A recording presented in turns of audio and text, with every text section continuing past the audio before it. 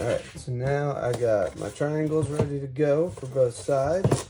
Again, I'm going to do that first column on each, and I'm probably going to scoot it down a bit just because there will be more space down here. So I'm going to reinforce with my hot glue gun.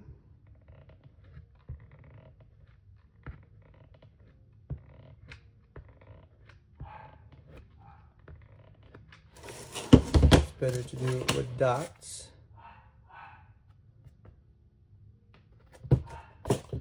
Alright, so part one.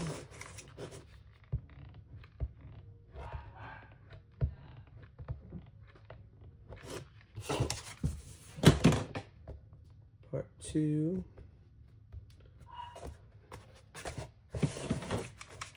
Flip it to the other side.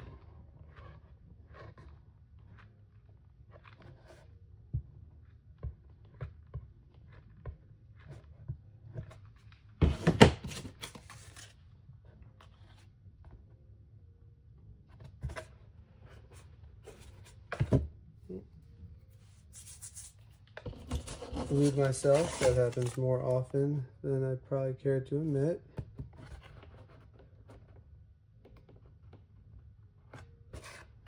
I want to get it as even as possible. Doesn't always perfectly work out, but we make it happen.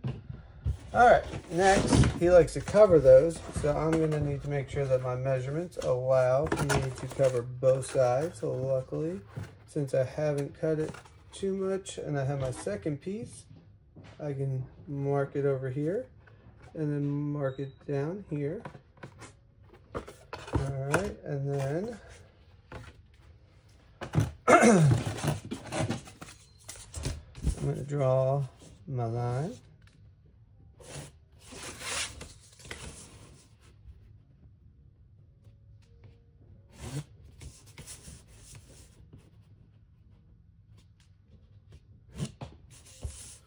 And then because the other side should have the same measurements, I should be able to slice it right along.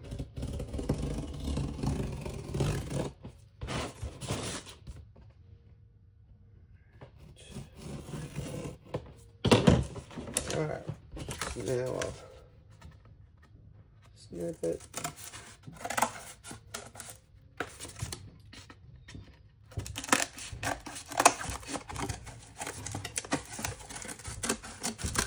That's the fun part with cardboard. With the cardboard, you can essentially change the shell of the bot to anything you really want. Alright, so should be able to cover, and it does. Nice. And then it should be able to cover on this side, and it does. Very nice. So let's get it glued.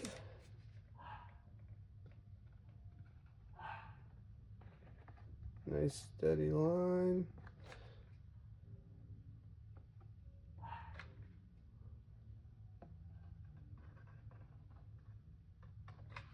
Alright.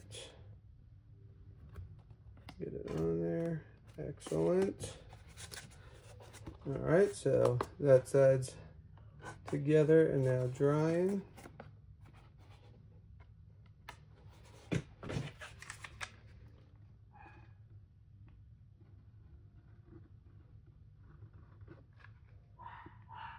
Get this side glued. Alright, and then get that attached. Again, fit. And we are ready to rock and roll.